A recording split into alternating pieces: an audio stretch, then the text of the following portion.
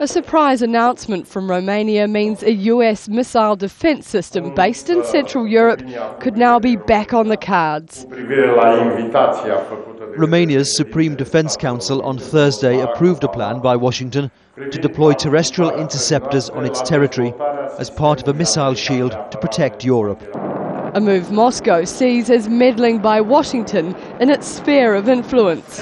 The often chilly US-Russian relationship had started to thaw after President Barack Obama decided to scrap Bush-era plans to host a similar system in Poland and the Czech Republic. The US State Department says it's meant to protect against Iranian threat. SM-3 interceptors will be installed in Romania as part of President Obama's new missile defence plan to protect the United States, our forward-deployed troops and our NATO allies against current and emerging ballistic missile threats from Iran. While Moscow is yet to officially comment, the new announcement will no doubt be seen by the Kremlin as a challenge to its regional integrity. The Romanian president has stressed the move is not aimed against Russia. According to the timetable agreed with the US, the anti-missile system will be operational in Romania starting 2015. The new system is not against Russia.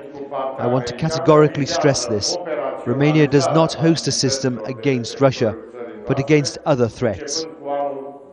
But for its part, Romania has been keen to forge a close relationship with its NATO ally, the US. The Romanian relationship with Moscow too is an historically strained affair.